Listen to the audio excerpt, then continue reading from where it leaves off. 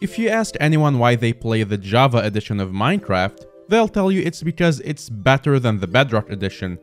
And if you ask anyone why they play the Bedrock edition, they'll either lie to you or tell you it's because they don't have a PC. But unlike the title of this video suggests, Bedrock Edition is by no means actually a failure. In fact, by looking at Minecraft's older sales figures, we can assume that Minecraft Bedrock is probably around 3 times more popular than the Java edition. Much of this comes from the fact that, like I said earlier, only one platform actually has Java edition. But this is also partly due to the fact that the larger emerging markets of Asia and Africa have billions of residents and comparatively lower incomes, meaning the majority of Minecraft players there play on mobile devices, where Pocket Edition is the only option. Instead, this video is going to be focusing on Minecraft's Bedrock failure to capture the PC market, and why Java Edition remains the most popular version of Minecraft and on YouTube as a whole. And to understand this, we have to understand why Minecraft even has 2 different versions at all. I'll be talking about this entirely from a PC gaming perspective, as a lot of consoles and mobile devices have their own limitations that aren't really the fault of Bedrock Edition. The simple reason is because Java as a programming language needs special software to run, which cannot be installed onto game consoles, which companies traditionally keep very locked down to prevent piracy and cheating in online games. But the actual story behind the development of Bedrock Edition is a lot more interesting. Bedrock Edition actually started its life as Minecraft Pocket Edition and was written in the C++ programming language, as unlike Java, this language could be compiled into machine code that didn't need anything extra to work on a machine. The code was also specifically made to be quite versatile, as it had to work across a wide range of Android, Windows Phone, and iOS devices, unlike the existing console editions, which were made in the same language but were more specifically tailored towards their specific console. This version of Minecraft continued development as normal until its release on December 19, 2016. However, sometime between development starting in 2010 and releasing in 2016, Microsoft had acquired Mojang and started to have big ideas for the big game they just spent billions of dollars on. They wanted to connect their Windows 10 players, Xbox players, and Windows Phone players, yes, Windows Phone was still around back then, into one game with crossplay, and there was no reason they couldn't do that, as Microsoft owned all of the platforms as well as the game. But why stop at their own platforms when they could at least try to connect everyone playing on every platform? And that is what they did, releasing the Better Together update for Windows 10 on September 20th, 2017. Gear VR, Amazon Fire TV, and also releasing the new Minecraft Bedrock Edition for Xbox One. The update was also submitted to Sony for the PlayStation and Nintendo for the Switch, but neither were too eager to implement crossplay and wouldn't allow the Bedrock Edition onto their platforms. This update also made it abundantly clear that there was at least some hope that this huge update to Bedrock Edition, with all of its unique features, would encourage PC players to use the new Windows 10 edition, as the Bedrock Edition was renamed to simply just Minecraft, and the original PC version being given the slightly more unofficial sounding name of Minecraft Java Edition. This was also alongside a campaign by Microsoft that had been ongoing for 2 years, that anybody who owned a Minecraft Java Edition account could receive a free copy of Windows 10 Edition just by logging in. However, we're sitting here 5 years later after the release of this update, with the YouTube space firmly being dominated by the Java edition of Minecraft, and the vast majority of Minecraft players who were already playing the Java edition still playing Java edition, even more so than they used to. Which raises the question, what was actually so bad about the Bedrock edition that Java edition players just didn't want to play at all? For every good thing I can say about the Bedrock edition, there are about 3 bad things I can say come with it. I personally have about 200 hours in the Bedrock edition, mostly from playing with friends who use Xbox One, but I also have something like 4,000 hours in the Java edition, so I know my way around pretty well. Because I like watch time, I'm first going to tell you about the things I actually like about Bedrock Edition, because I assume that my audience is largely from Java Edition players who have most likely never played the Bedrock Edition before, and to give people a totally skewed perspective wouldn't really be doing Bedrock justice. I think the biggest and best thing about the Bedrock Edition is how the code is just objectively better. Bedrock's code is designed with multiple CPU cores in mind, which has long played the Java Edition in recent years. Here I am on Bedrock Edition with a 40 chunk render distance, flying around generating new chunks at 60 FPS.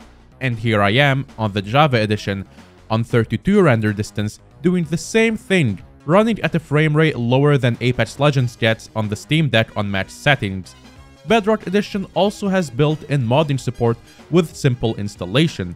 Servers and worlds can have mods installed in add-ons which just work with Minecraft. This used to be a terrible system, but in recent years has become much more powerful and easy to use. And the ability to automatically install these or add worlds, at least on Windows 10, by just opening a file is extremely useful. Redstone has a fair amount more usable features, such as allowing redstone signals to travel down through glass, having redstone be easier by connecting directly to pistons, and by having redstone be directly able to connect to pistons or be on top of them, as well as pistons being able to move containers like chests, all of which are not possibilities on the Java edition. And that's where all of the praise ends and the criticism begins. Because wow, Bedrock just does not feel like the same game. For starters, let's talk about parity issues. The most recent update brought nearly full parity between both versions of the game, right up to the seed level. If you generate the same world across both games, you get almost the same experience, with a few differences, but that isn't going to break the gameplay experience. Instead, a lack of parity is felt within the world generation itself. Java Edition worlds generally have a feeling of more in them. The forests are denser, there's more grass everywhere, more random caves around the surface, a lot of things to explore. Bedrock, on the other hand, has some unusual new generations, like these random dead trees in forests, or the fact that strongholds almost always generate under villages. There's an almost washed out appearance to everything, and the distant unloaded chunks have a white fog that creeps way beyond what it feels like it should. And these are just issues with the world generation. Arguably, the biggest parity issue is the combat, which makes up so much of what Minecraft survival is. Love it or hate it, Minecraft's 1.9 combat system works really well for single-player experiences, offering somewhat varied combat and a requirement to time attacks to deal full damage. This isn't a thing on Bedrock Edition. It uses some bizarre hybrid system between the 1.8 and 1.9 combat system, having no long attack cooldown between attacks, so spam and clicking is still on the table, but still having a strict short cooldown between being able to attack again if you miss an attack, and also having a shield which can only be activated by crouching. This is not fun to PvP with, and is also completely bland when fighting enemies in survival mode. A big issue that plagued Bedrock's hopes of encapsulating the Java audience back in 2018 still remains to this day too. There is no cross-compatibility between the two versions.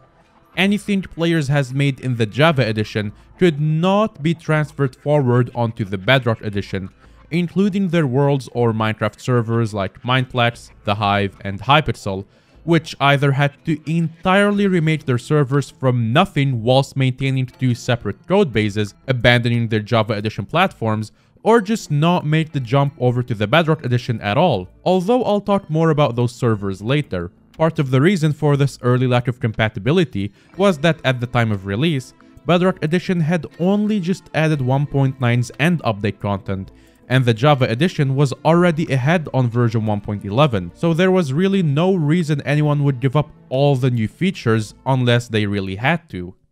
Parity isn't the only issue played in Bedrock Edition. If you've ever wanted to play multiplayer on Bedrock Edition, you know your options are limited, to say the least. To its credit, you can easily start up a multiplayer world and invite anyone on your friends list to play with you, and if that's all you're here for, then this is the perfect multiplayer experience. However, if you want something more like a world that stays online when the host isn't online, the only way you can do this is through purchasing a Realm subscription, which costs $4 a month for a 2-player server or $8 a month for a 10-player server. If you and your friends play only on Windows 10 and Pocket editions, there is the option to set up your own server for free, just like the Java edition. But even this isn't practical, as if any of your friends plays on a console, there is no option to join custom server IPs at all without literally changing the DNS settings on the console, and even that doesn't work half of the time. This approach to multiplayer is massively different to the Java edition, which has a thriving multiplayer community full of hundreds of popular servers, including the most popular, which most of my viewers are probably from, HellCastle. Sure, most of these servers are terrible pay-to-win prison or survival servers, but the fact that these actually exist is more than what can be said about Bedrock's servers. There's also a certain charm to the Java servers in how they are basically held together by a bunch of plugins, which may not create the most polished experience, but there's just something iconic about using chest inventories as GUIs that I never want to get away from. On the contrary, Bedrock servers are actually given a fair amount to work with, and to Microsoft's credit, this is a good thing. Servers can automatically install add-ons, including slight modded content and resource packs, directly upon joining, and also give server owners some really neat tools, including the ability to create actual GUI menus. However, and this is entirely my own opinion, but this feels really bland and uninspired. Every single server uses these features, and they all just kinda feel the same. Really bland and uninspired. These tools also allow creators to make, this. I don't know who thought putting models with different pixel sizes and voxels into Minecraft was a good idea, but they really made the game feel really overproduced. As for the content on the 7 Microsoft-approved servers, none of them are particularly special. They all have your usual Minecraft game modes, but with all the added bad stuff that comes from Bedrock Edition. To put things into perspective, I'm playing on a Bedrock server which is literally a copy of HellCastle's game modes, and I'm no PvP nut, but I know what PvP should feel like, and this just isn't it. There's barely any knockback, you die really quickly, and the reach on Bedrock Edition is actually slightly higher than what I'm used to on Java Edition, all of which makes a miserable experience for anyone used to Java. But I guess Microsoft doesn't really care because these aren't the games that make them any money. Up until this point, I've avoided talking about the worst part of Bedrock Edition, and that has to be Minecoins, and you probably agree. It makes Minecraft feel so much more like a mobile game being played on PC, and while some mobile games are fun on PC, this is not an example of that. The idea of Minecoins is great.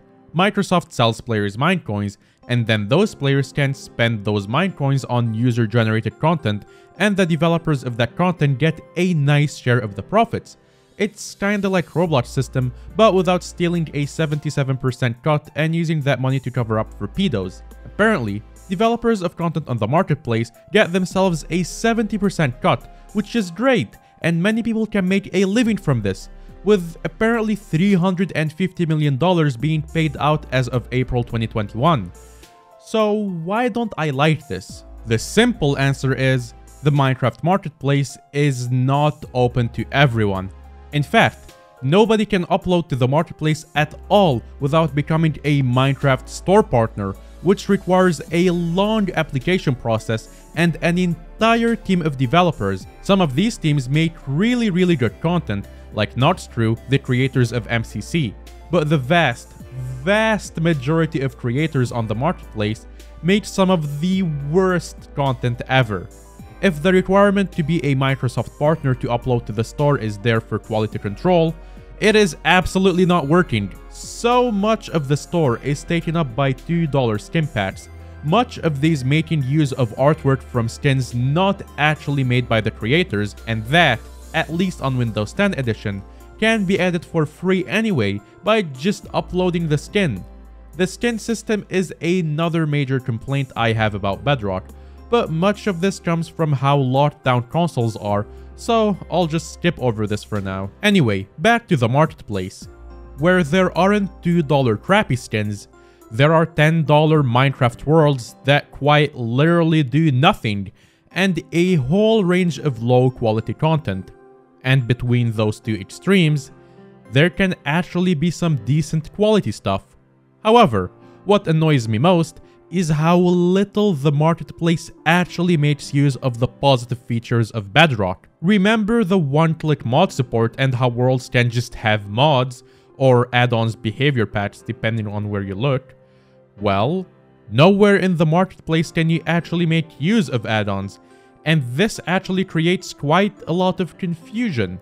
At first glance, from looking at the marketplace, it looks like there's all sorts of cool mods like this one called Armor Expansion 2. Now, you'd expect from looking at this that when you buy this, you gain access to the mod and you can use it. This is not how it works. To demonstrate this, I actually bought this myself to showcase how this works. Basically, by buying this, you only get access to the ability to create a world. And that's it. The world is whatever the developer made, and you have to play with it. You don't actually get access to the behavior pack anywhere, and you cannot use it when creating a normal world. This is not necessarily the developer's fault either. This is an issue with the marketplace store. That being said, however, this one actually happened to suck. If there is supposed to be quality control here, there wasn't any, as many of the signs are full of grammatical errors and the content doesn't actually work. For instance, if I create an armor set and its pieces, they don't work and I have to craft them into something combined, which I can still only put on by right-clicking on the item. This is as much a fault as the limitations of Minecraft's behavior packs as it is the developers, but I don't know enough about that to talk about them. This isn't cherry-picked either. I get the same experience with any world I buy and play, and I just picked this one out at random. Overall, I feel as if Bedrock Edition has amazing potential. The newer codebase alone really shows in how much better the engine performs, and ray tracing is always going to be a nice touch too. And if it weren't for everything I mentioned today, I think we would all be happily playing Bedrock Edition and the development of Java would have stopped. But that isn't the case, and Mojang continues to support two separate codebases because of the sheer amount of people who still keep playing Java. I really hope that any Mojang employees watching this take some notes, and I hope that everyone else watching this leaves some comments about their own dislikes of Bedrock Edition. Maybe we can make it better. Anyways, if you watched this video till the end, then you might as well subscribe and leave a like. What other topic do you want us to go in depth for and cover? Let us know in the comments. See ya, have a nice day.